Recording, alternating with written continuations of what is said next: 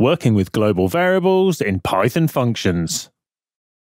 A global variable is a variable that you can use from any part of a program, including within functions. Using global variables inside your Python functions can be tricky. You'll need to differentiate between accessing and changing the values of the target global variable if you want your code to work correctly. Global variables can play a fundamental role in many software projects because they enable data sharing across an entire program. However, you should use them judiciously to avoid issues. In this course, you'll understand global variables and how they work in Python, access global variables within your Python functions directly, modify and create global variables within functions using the global keyword, access, create, and modify global variables within your functions with the globals function, and explore strategies to avoid using global variables in Python code. To follow along with this course, you should have a solid understanding of Python programming, including fundamental concepts such as variables, data types, scope, mutability, functions, and classes. If you need to look any further at any of these areas, then RealPython has you covered, and you can use the search function on the site to access courses and tutorials on each of them. Any code that you see running in the REPL will be using the bpython interpreter.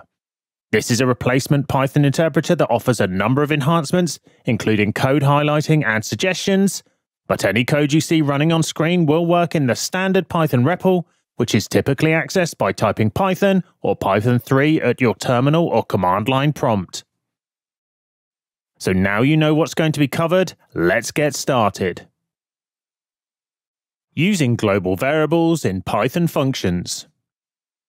Global variables are those that you can access and modify from anywhere in your code. In Python, you'll typically define global variables at the module level, so the containing module is their scope. As you'll see later on, you can also define global variables inside functions. Once you've defined a global variable, you can use it from within the module itself or from within any other modules in your code. You can also use global variables in your functions. However, those cases can get a bit confusing because of differences between accessing and modifying global variables in functions. To understand these differences, consider that Python can look for variables in 4 different scopes. The local or function level scope, which exists inside functions, the enclosing or non-local scope, which appears in nested functions, the global scope, which exists at the module level, and the built-in scope, which is a special scope for Python's built-in names. Let's say you're inside an inner function. In that case, Python can look for names in all 4 scopes. When you access a variable in that inner function, Python first looks inside the function. If the variable doesn't exist there, then Python continues with the enclosing scope of the outer function. If it's not defined there either, then Python moves to the global and then built-in scopes in that order. If Python finds the variable, then you get the value back. Otherwise, you get a name error. When you launch an interactive session, it starts off at the module level of global scope. In the example on screen, you have outer func, which defines inner func as a nested function.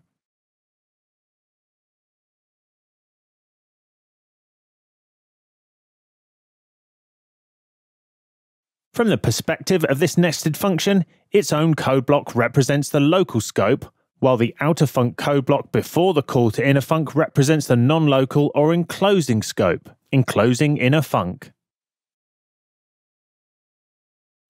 If you call outer func without defining some variable in either of the current scopes, then you get a name error exception because the name isn't defined. As you can see on screen, if you define some variable in the global scope and then call outer func, then you get the value returned on screen. Internally, Python has searched the local, enclosing, and global scopes to find some variable and print its content. Note that you can define the variable in any of the 3 scopes and Python will find it. This search mechanism makes it possible to use global variables from inside functions. While taking advantage of this feature, you can face a few issues.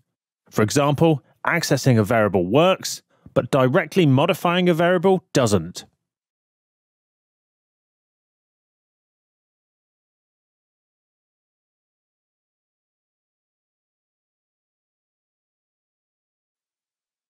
The access number function works fine. It looks for number and finds it in the global scope. But in contrast, modify number doesn't work as expected. Why doesn't this function update the value of the global variable number? The problem is the scope of the variable.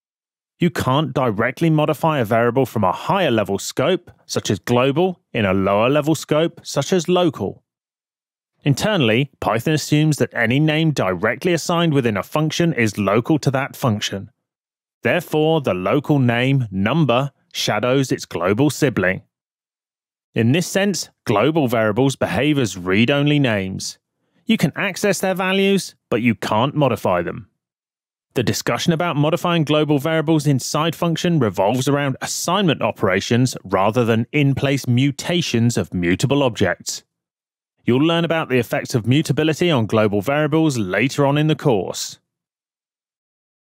Getting an unbound local error exception is another common issue you see when you try to modify a global variable inside a function. Consider the function on screen that attempts to use some global variables.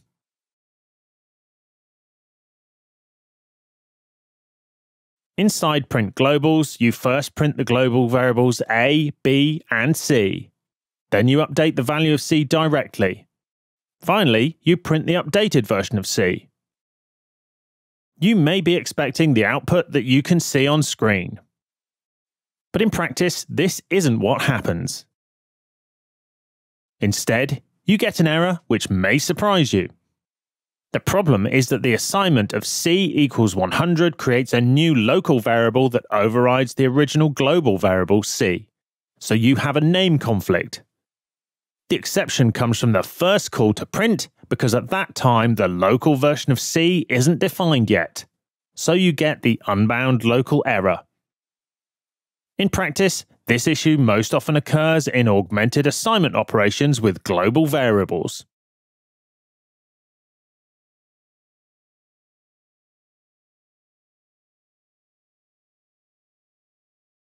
In Python, if your function simply references a variable from the global scope, then the function assumes that the variable is global. If you assign the variable's name anywhere within the function's body, then you define a new local variable with the same name as the original global. Inside a function, you can't access a global variable directly if you've defined local variables with the same name anywhere in the function.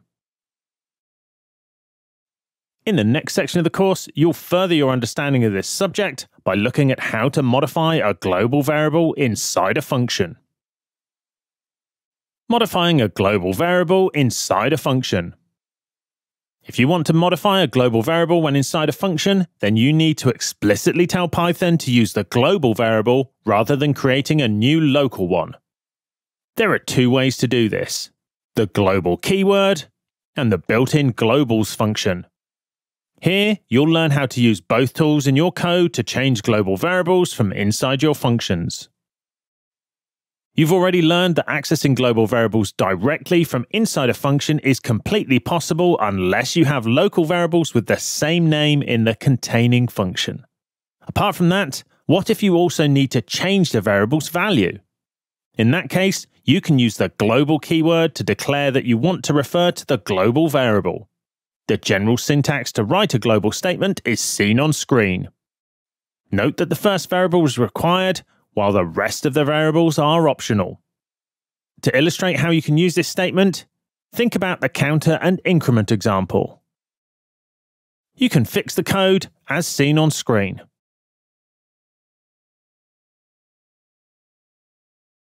In this new version of increment, you use the global keyword to declare that you want the function to update the global variable counter. With this statement, you're now able to modify the value of counter inside the function, as you can see on screen.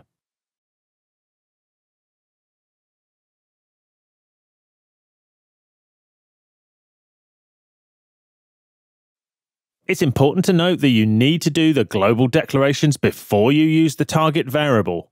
Otherwise, you'll get a syntax error.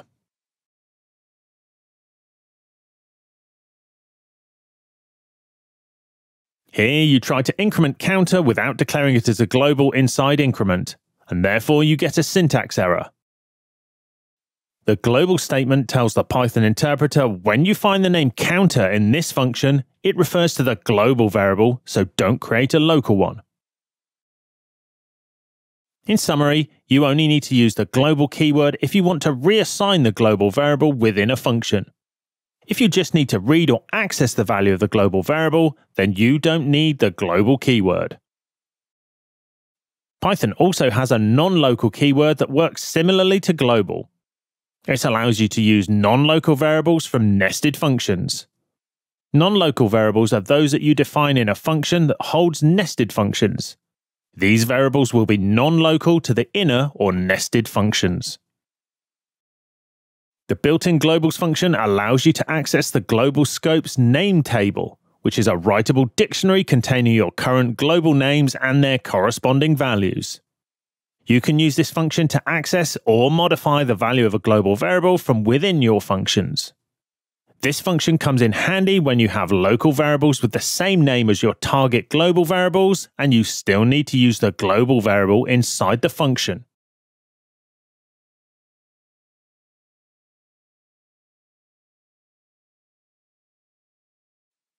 In this new implementation of print globals, C refers to the local version of the variable, while globals C refers to the global version.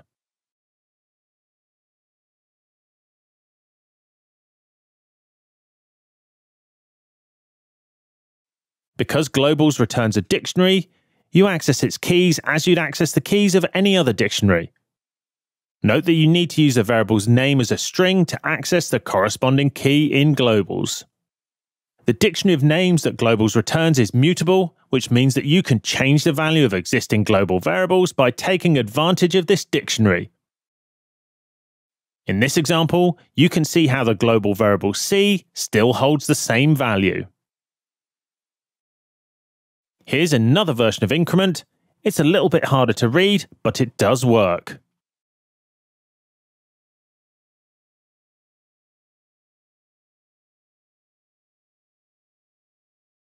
Here, you've implemented increment by using globals instead of the global keyword.